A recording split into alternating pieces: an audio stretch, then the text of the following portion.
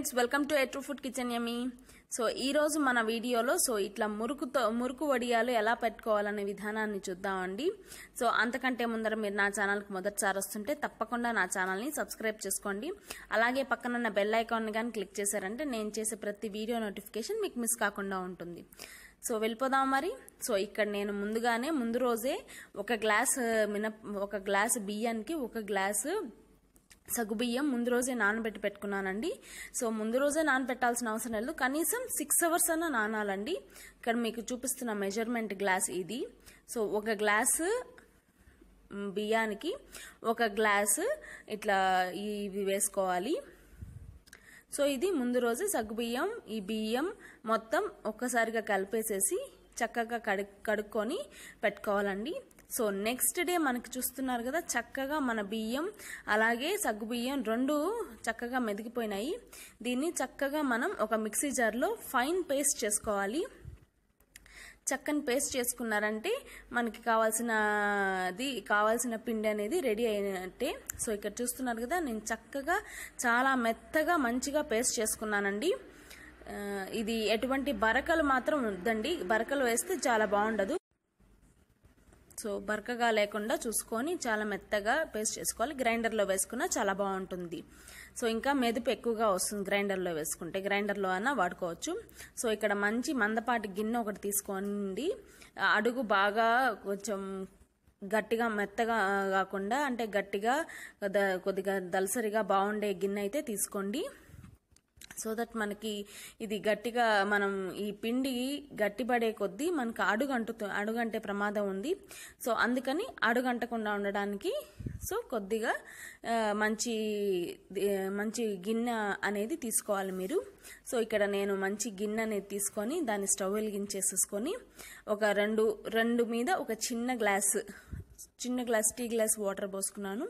రెండు నీళ్లు ఖచ్చితంగా పోసుకోవాలి. సో దాంట్లోనే ఉప్పు, అలాగే నేను ఇక్కడ జీలకర్ర వేసాను. జీలకర్ర బదులు మీరు వామ్ వేసినా చాలా బాగుంటుంది. సో ఇక్కడ మనకి నీళ్ళు అనేవి చక్కగా మరుగుతున్నాయండి.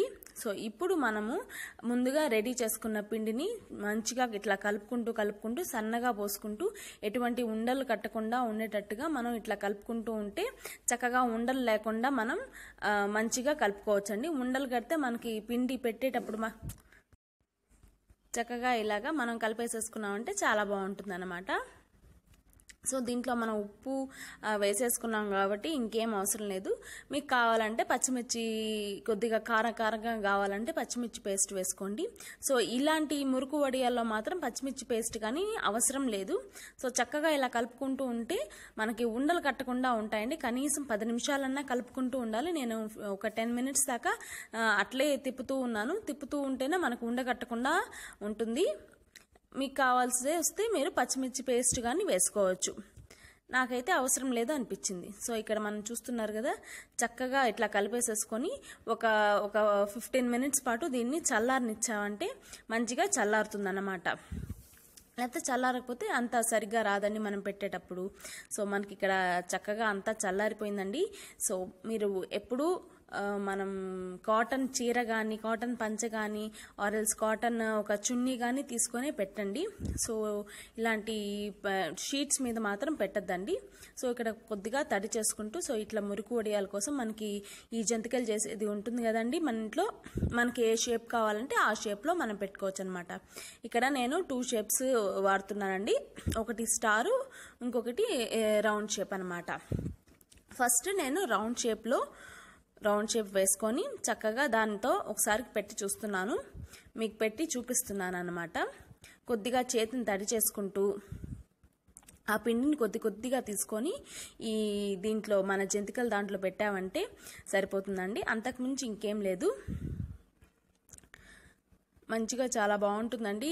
వెరైటీగా ఎప్పుడు ఒకటే రకం ఐటెం కాకుండా ఇలాగ వెరైటీగా చేసి పెట్టినా పిల్లలు కానీ చాలా ఇష్టపడతారు. ఒకటే ఐటెం వడియాలన్నా కానీ వాళ్ళు కొద్దిగా అంత ఇంట్రెస్ట్ చూపించకపోవచ్చు. సో ఇంతే అండి, నేను చూపిస్తున్నాను కదా, చక్కగా దాన్ని ఇట్లా తిప్పుకుంటూ పెట్టడమే సరిపోతుంది. సో అంతే, ఇంకేం లేదండి అసలుకి. చక్కగా మీరు కాటన్ చీర కానీ పంచ కానీ దాన్ని కొద్దిగా తడుపుకొని అలాగే ఎటువంటి మడతలు లేకుండా ఉండేటట్టు పరుచుకోవాలండి. ఒకవేళ మడతలు ఉంటే మాత్రం కొద్దిగా మనకి తీసేటప్పుడు అంటే వేసేటప్పుడు ఆ మడతల్లోనే సగం సగం విరిగిపోయే ఛాన్సెస్ అయితే ఉంటాయి.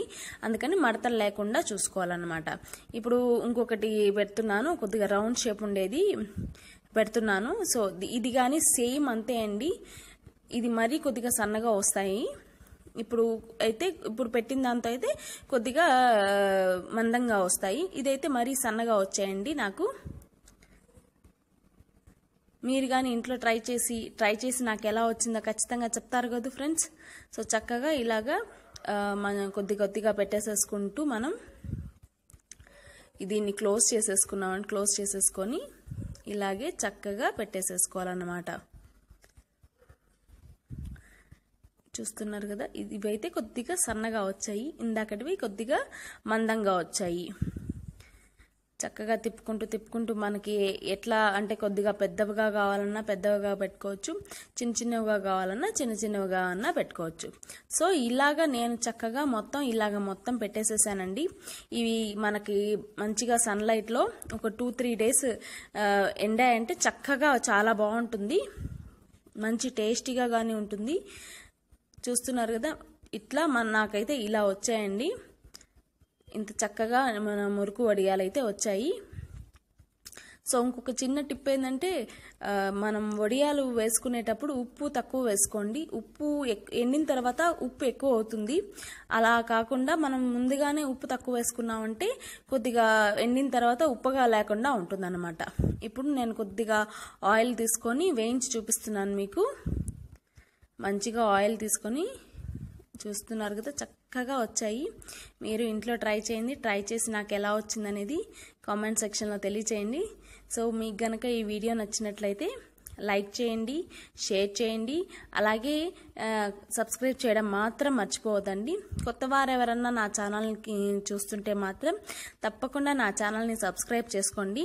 ఇంకా ఇలాంటి బోల్డ్ అండ్ వీడియోలు మనం చూడొచ్చు. మన ఛానల్లో అన్ని మంచి విషయాలే చెప్తాం కానీ సో ఏది వేస్టేజ్, ఏ ఒక్క వీడియో కానీ వేస్టేజ్ వీడియో అయితే ఉండదండి. Thanks for watching. Bye bye.